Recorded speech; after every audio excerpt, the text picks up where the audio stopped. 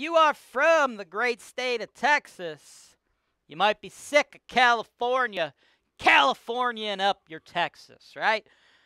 All them freaking California people leaving California because of how horrible it is, and they're making property prices in Texas go sky high, right?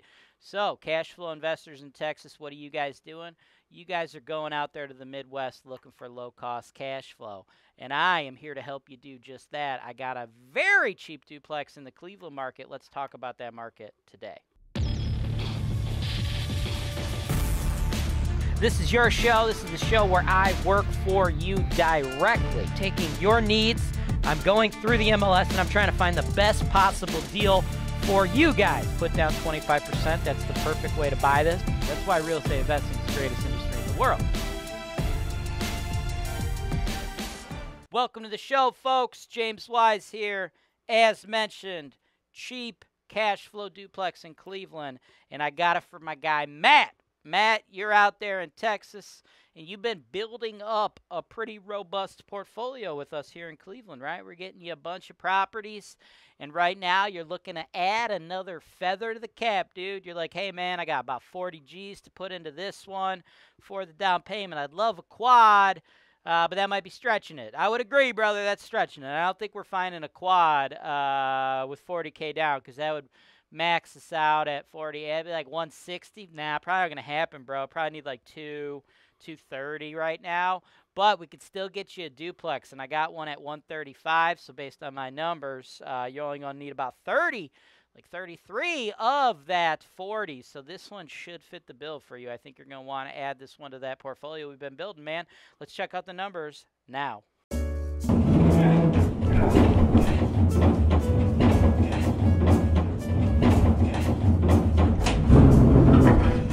Two, please.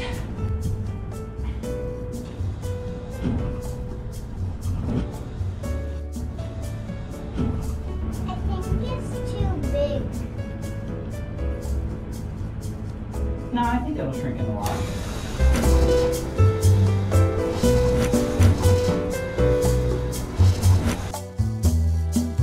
Welcome back, folks. We got us a nice duplex. Nice duplex in Cleveland, Ohio, man. Look at this thing. This bad boy right here. That's looking good. And you see this up front here? This is all vinyl sided, all right, on the porch. Vinyl sided. That's very important for the new lead laws. On the side here, aluminum siding. That's what I want to see, right? Because this is in Cleveland, Ohio, okay?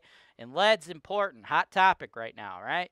The address is 2007 Natchez, Cleveland. Priced at $139. Let's talk about this lead first and foremost, right? Lead is a big deal right now. They just rolled out new lead laws. Don't worry. Teach you all about them. Link below. Got a half-hour video explaining the process to you. If you're going to be a landlord in Cleveland, Ohio, you need to know that. It's non-negotiable, folks. It's not like, oh, maybe I'll get the lead cert, maybe I won't. Don't work that way. You got to do it.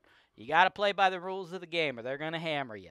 Now, assuming you've maybe paused this video and got yourself up to date on the lead by clicking the link below, I'm going to assume y'all kind of know what's going on now. If you're going to buy a property that hasn't yet been lead certified like this one, the reason this hasn't been lead certified yet is because it's not even due yet. This one's not going to be due till September, right? So you got several months. You need to understand what to anticipate, right? And the biggest costs of getting lead certified are going to be houses that have like peeling paint on their wood siding, on the outside, and old wood windows. This house has neither. Got vinyl windows, vinyl porch, aluminum siding. So when it comes time to actually getting the lead certification, this one should be easy breezy, right? If you're going to buy a property that's going to have a huge lead bill coming up, because these are the first times that the city has ever had you do these. So like the biggest bills are going to be the first bills, right? After this, it'll be pretty smooth sailing when you do the updates every 2 years. But the first ones, you got to do your due diligence up front and make sure you're looking like, okay, what lead certification am I going to need to do, right? Because you ain't going to get the seller to do it beforehand. They're not going to go through that process, as you see in the video that you should have watched. If you didn't, I don't know why you're still watching this video, because you don't know what I'm talking about. So you got to catch up with me, folks. If you watch that, you'll see it's a very cumbersome process. So don't think some seller's just going to do it for you. No. You're going to have to do that as a buyer. Don't worry, though. HoltonWise will be here for you. We, as explained in that video, will be the boots on the ground getting that done for you, right? So it should be no big deal. Part of the reason why I identified this property. Other part of the reason why I identified this property, it's in Old Brooklyn. I love Old Brooklyn, dude. I actually grew up in Old Brooklyn. Grew up like 5 streets away from this property, right? This is on Natchez. I grew up on a street called Bucyrus, right? Ride your bike, walk, very, very close, okay? It's what I consider a C-grade neighborhood. It's probably the neighborhood in the Cleveland market that HoltonWise has the most rental property density, right? We have got a whole bunch of these properties, hundreds of duplexes that look just like this one, folks, and these things kick off cash, okay? Market rent with where we're at right now, 2022, when we're putting tenants into Old Brooklyn units right now, we're looking at about $850 in rent, right? Everything's going up in the world these days, right? Gas is going up, food's going up, I don't know, cars, housing. And when housing goes up, you know what else goes up? Rent. Rent's up right now, $850, okay? When I started investing in real estate, we were renting units like that for $550. Now they're $850. $1,700 a month should net you about 20 or gross you about $20,400 for the year, but you don't get to keep it all, folks. You got to factor in your fixed and variable expense estimates, which I have done for you on that chart. I think it's going to be about $10,000, almost $11,000 to run this property. Don't worry, though. Your boys at HoltonWise, we're going to run it for you. 100% passive. You don't have to do anything. HoltonWise, property management, maintenance, construction, insurance. We do it all, folks. After it's all said and done, I believe long-term you're looking at an average of 9.5 in pure profit. Now, the price, they got it listed at $139. I'm going to try to work you out a small discount, but, dude, the market is smoking, man. There's multiple offers on, like, every multifamily property. So we'll try to get it at $135, but if that don't work, you shouldn't be afraid to go $139.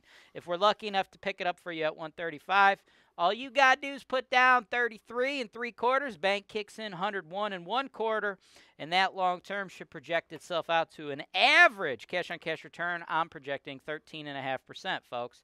Now, one thing to know, current rents, they're legacy tenants. They're on month-to-month terms. The current mom-and-pop owner has not upped their rent in a long time. I told you, when I started this business, we were renting these kind of units for $550. Right now, they're about $850. So, current landlord hasn't kept up with the times. He's got one tenant in there month-to-month, $600. The other is at $750. What we'll want to do is just notice these tenants of rental increases. I don't think it makes sense to take Mr. 600 and go all the way up to 850, though. That might create an artificial turnover, and then you're going to have to do the turnover costs. I don't got any photos because they're not on the MLS of the interior of this unit, but, folks, if you've never invested in C-grade rentals, let me tell you, you don't ever get your unit back where you just go, okay, everything looks good, take pictures, and then you get market rent from the next tenant. No. I mean, we're going in there, repainting, cleaning, probably fixing holes, things of that nature, right? That's just part of the game. So you want to avoid turnovers when they're not necessary, right? You're going to deal with turnovers enough in this business. Whenever you have the opportunity to just continue long-term tenants, you want to do so. So what I'd recommend doing is maybe take Mr. 750, probably take them up to 8, and then take Mr. 600, maybe take him up to like 7, and then next year take him up to 8, right? Slowly work them up so you can keep their butts in the units longer. The fewer turnovers you do, the more profit you're going to make in the long term. Trust me, folks, the people that are chasing tenants out because they're trying to push it to the max rent per unit every year because they're looking at their spreadsheets, those are the people that talk themselves into losing money. You got to remember this, folks. Spreadsheets do not rent properties. People rent your properties. This is a people business, not a spreadsheet business. So if you're chasing that greed, you're basically chasing pennies, losing dollars. You don't want to do it. The smart landlord wants to keep his units with tenants as long as possible. Fewer turnovers equal more profit for you. But this one, anyway you slice it, this one's going to be a home run deal. I think it will make a lot of sense for you. Let me know what you want to do. Thanks for watching. Subscribe to HoltonWise TV for more financial information, education, and entertainment.